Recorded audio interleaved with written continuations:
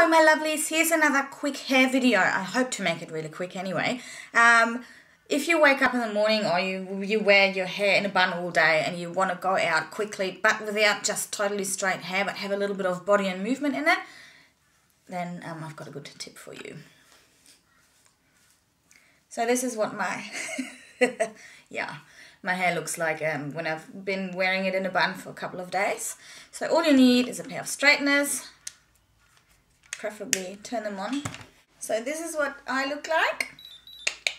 Now I'm going to go ahead and show you how I do this in no time. A pair of straighteners, a thermal protection spray, a comb and a clip. Starting at the bottom, you're going to section off your hair and then clip it out of the way. About that much.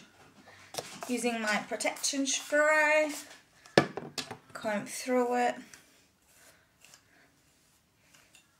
Now you're going to work in sections. They don't have to be too small and not too huge either. Now put your straighteners in, pull really slowly, and at about the middle you're going to turn it just a little bit. That way you get a little bit of a kink in there, like that.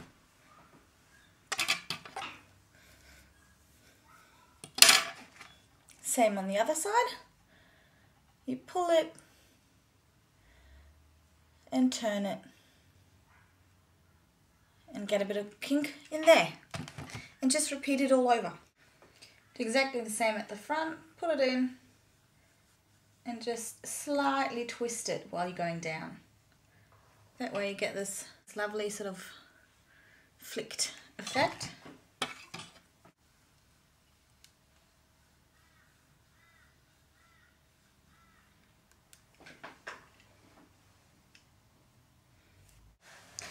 This, guys, is really quite quick and quite easy if you don't want to have dead straight hair.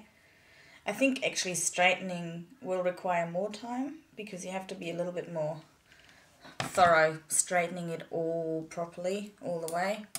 While with this you kind of just go with the flow, I guess.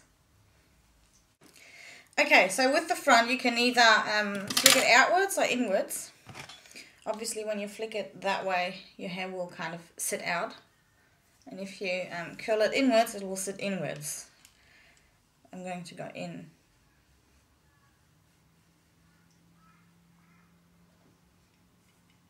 Because I just like the way it sort of sits around my face when I do it like that.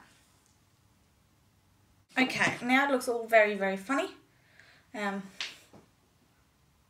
what you want to do now is just go through with your fingers and loosen everything up.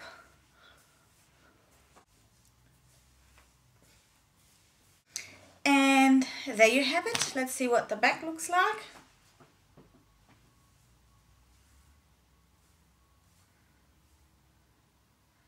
Okay, in the back we've just got this lovely movement happening everywhere.